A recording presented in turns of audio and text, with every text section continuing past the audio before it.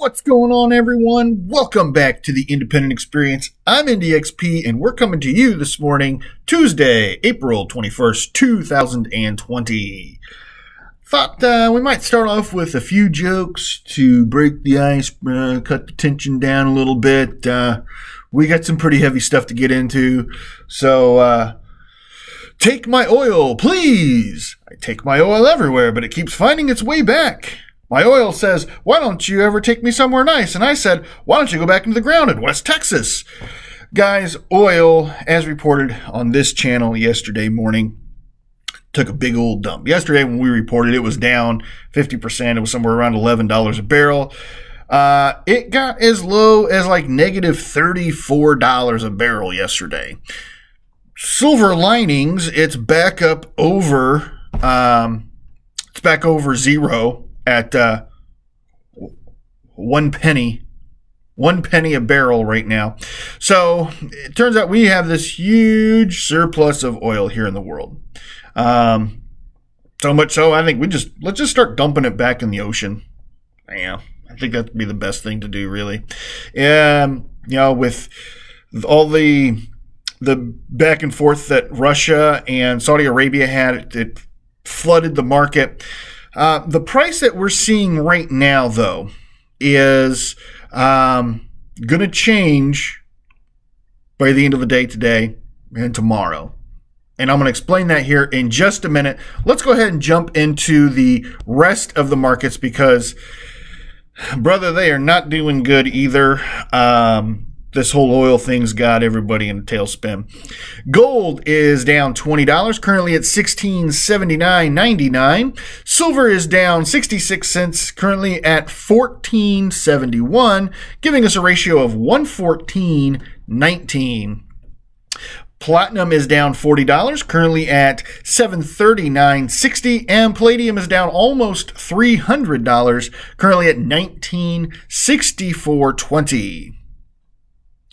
In other metals markets, copper is sliding downward quickly. It is down almost 7 cents, currently at $2.27 a pound, and aluminum is down a penny. It is at 65 cents a pound. The Dow Jones, NASDAQ, and S&P 500 all posted losses yesterday, and they are going to open up down sharply as well.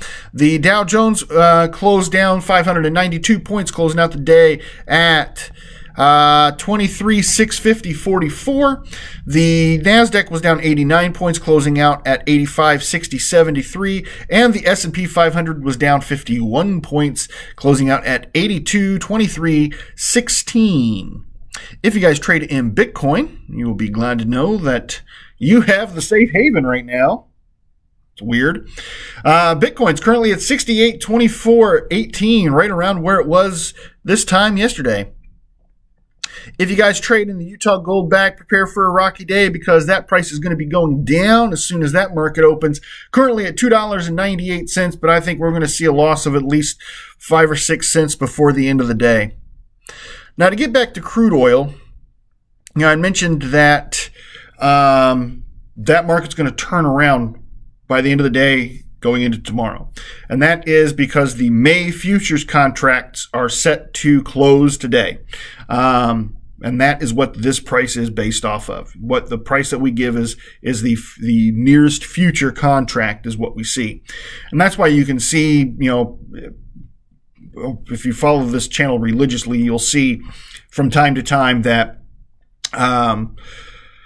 you'll see a big jump, like a $5 swing overnight or a $10 decline. You know, those types of things are because we're going from one future contract to the next. The future contract expires for May today, and the reason why you're seeing the drops in metals currently is because of people needing to cover these contracts.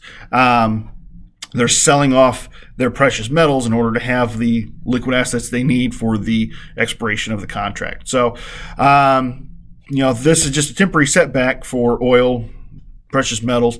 I think more temporary for precious metals. You're going to see that price come back up relatively quickly.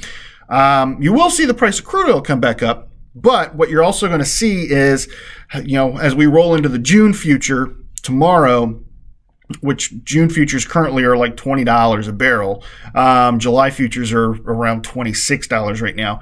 I think those June futures are going to dump in the next day or two as well, just to kind of follow suit with the May futures, just because nobody's using gas. Nobody's using up the crude oil.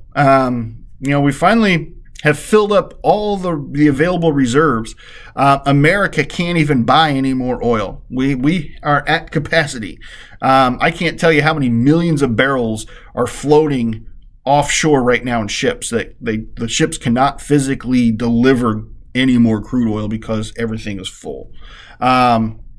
So the June future's probably not going to fare well in the next couple days as well, which could mean in another month we're going to see another big sell-off, just like we did here in the last 12 hours, and also what we saw last month with the stock market crash. So let me know down in the comments what you guys think is going on with this crazy oil, precious metals market. Love to hear what you guys think. So let me know down in the comments. Guys, I do greatly appreciate every single one of you. And if you happen to appreciate old Indy XP, go ahead and hit that thumbs up button right there. If you happen to be new to the independent experience, go ahead and consider hitting that subscribe and jingle bell right there in the corner, bing bong, so you can be notified of when new content is coming out. Big news, I finally gave in to the YouTube machine, and I've got channel stickers finally coming. Found a company that I ended up liking, and they sent me over the proof yesterday, and I said, let's tweak this, this, and this. And they said, we're on it, Mr. Woods, we got it.